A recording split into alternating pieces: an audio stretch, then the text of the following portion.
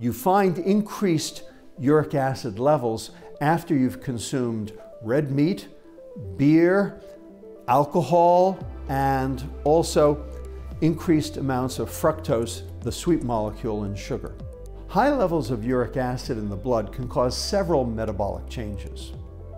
First, it can accumulate as crystals inside the joint of the big toe, causing the disease known as gout. Second, uric acid raises blood pressure, and it's a direct cause of hypertension, heart disease, and stroke. And third, uric acid closes the door to the mitochondria so that glucose cannot enter to be burned.